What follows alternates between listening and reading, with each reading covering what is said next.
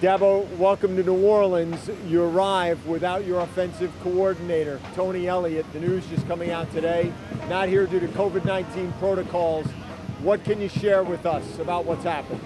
Well, he tested positive, and so, just unfortunate that he's out. We love Tony. Good news is he's doing great. He doesn't have any symptoms or anything like that, so wish he was with us, but he'll be with us in spirit.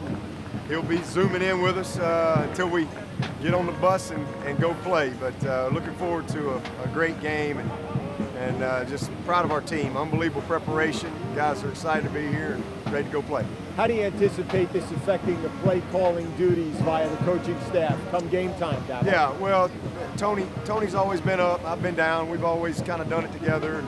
And we'll put Street up, okay. And that'll be the biggest difference, be Street and I. And Spiller will handle the running backs on the field, and that's really it.